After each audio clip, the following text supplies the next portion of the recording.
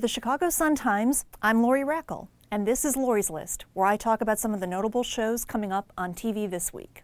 Tonight, we go back to a tumultuous time with PBS's The Trials of Muhammad Ali.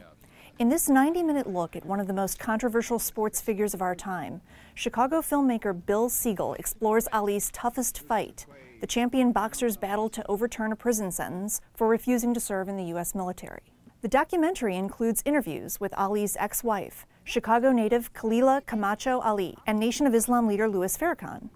It's rounded out with riveting archival footage of Ali's fiery exchanges during TV appearances that would have been viral sensations had they happened today. I'm just ready to fight, and I'm glad it'll be here where all these big-mouth people here in Miami talking about I talk too much, and this one's gonna whoop me. Well, I want all of them to be there, and I'm gonna shut up all of his mouth. The Coen brothers' Oscar-winning film Fargo lives on in FX's 10-episode limited series that retains much of the movie's quirky tone and Minnesota nice, even though it's built around a different true crime story and features a new crop of eccentric characters.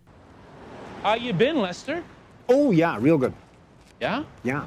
Newcomer Allison Tolman, a Chicago comedian, more than holds her own against an impressive cast that includes Billy Bob Thornton as a sufficiently creepy, cold-blooded criminal, Martin Freeman as an easily manipulated sad sack insurance salesman, and Colin Hanks as earnest Duluth police deputy and single dad.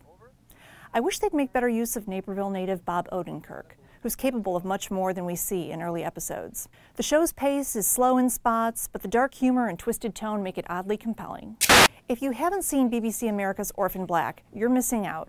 This wildly fun, sexy sci-fi thriller about a cloning experiment gone awry boasts one of television's best performances, make that multiple performances, by Tatiana Maslany. The Canadian actress plays clones who look alike but have very little in common, except that they're all in danger from mysterious factions that want to either control or kill them. This cult hit deserves mainstream success in its second season, which wastes no time diving back into the heart-pounding action. Witch-infested 17th century Massachusetts is the setting for Salem, a disturbing drama that puts shock value ahead of storytelling. It's basically a poor man's American horror story Coven, but with more shrieking and less fun. On the upside, Janet Montgomery makes for an intriguing sorceress. And if you're a fan of supernatural horror, you could do worse than this period piece, cable channel WGN America's first foray into original series programming.